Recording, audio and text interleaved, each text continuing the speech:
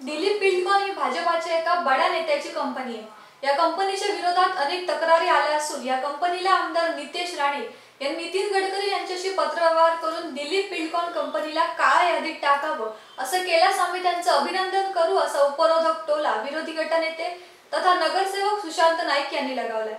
यावेळी नगरसेवक रुपेश नार्वेकर, तालुका प्रमुख शैलेश भोगले, कन्हैया पारकर आदी उपस्थित होते। काय म्हणाले सुशांत नाईक पाहूया। ॲक्च्युली ह्या जिल्ह्यामध्ये दोन कंपनीला कामाचा ठेका मिळालेला आहे, एक तर केसीसी बिल्डकॉन आणि दिलीप बिल्डकॉन।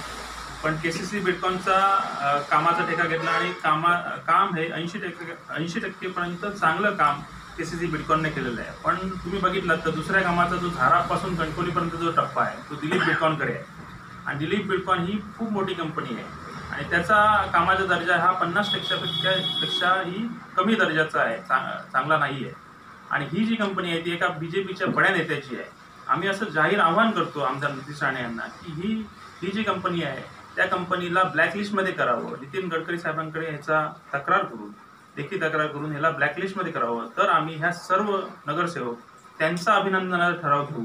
कारण ह्या कंपनीला ब्लॅकलिस्ट करणं खूप गरजेचं आहे, कारण खूप तक्रारी या कंपनीबद्दल येत आहे।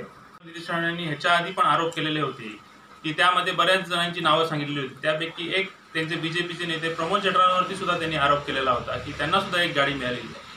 आणि हे जर सत्य असेल तर त्यांनी त्यावेळी आरोप केलेला प्रमोद चटरा तो पण सत्य आहे, तो पण त्यांनी काढावा। ज्यावेळी चिकनपेक झाली हा ड्रामेबाजच आमदार आहे हे सतीश सावंतांना कदाचित आधीच कळलेलं होतं, त्यामुळे ते हे गेले नव्हते। आणि जे नगराध्यक्ष हा जे आरोप करत आहेत त्यांचे आताचे नेते त्यावेळी सुद्धा लपलेले होते आणि लपून बसलेले होते, त्यांच्यावर ते काय आरोप करणार आहे? त्यांचे नेते आहेत, आज त्यांचे जिल्ह्याचे नेते आहेत कोटा सावंत, हे पण नव्हते त्यावेळी।